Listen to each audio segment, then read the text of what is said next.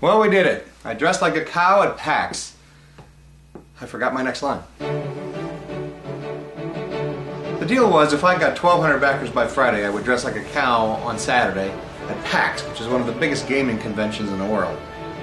We didn't get enough backers to make me do it on Saturday, so I had to do it on Sunday instead. But I did dress up like a cow at PAX.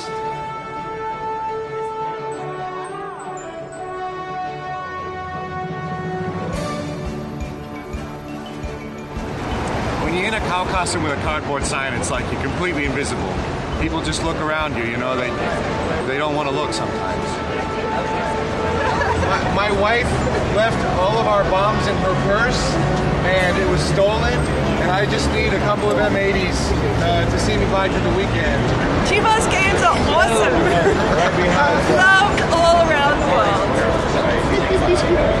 Seriously, I want to thank everyone who's backed us so far, and I want to thank you in advance for telling your friends about us. But I'll tell you what, the next time I make a game, I want to make it about cowboys, because I like dressing like a cowboy.